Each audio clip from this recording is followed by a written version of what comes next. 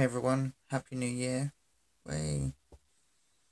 Let's hope this, or actually let's know that this year is going to be the best one yet. More on that soon. A quick numerology lesson for anyone out there who is interested. I'm doing readings. I was going to upload a load yesterday, however, internet completely went flat. Like, completely.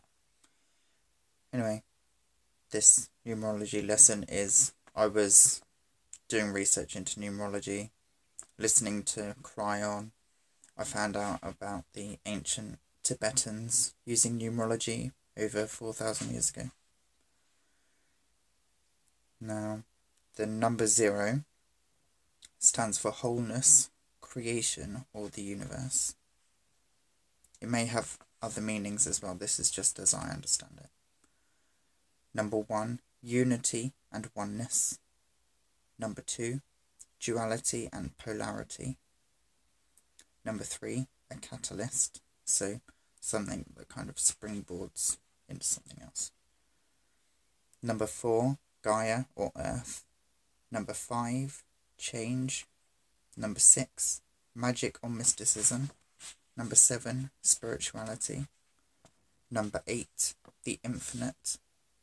Number 9, completion. Now, obviously, there's number 10, but that would be 1 because you simplify all double numbers into one number. However, there is 3 master numbers. Number 11 stands for illumination. Number 22 stands for strong duality. Number 33 is a representation of DNA or Christ consciousness. 44 and above in master numbers are concepts yet unknown. However, angel numbers and angel signs are a different thing. This is numerology as understood by the ancient Tibetans. So, I hope that was helpful. Don't know if you can hear me. Don't know how long it will take to upload. However, this is to help when you want to look at a certain date.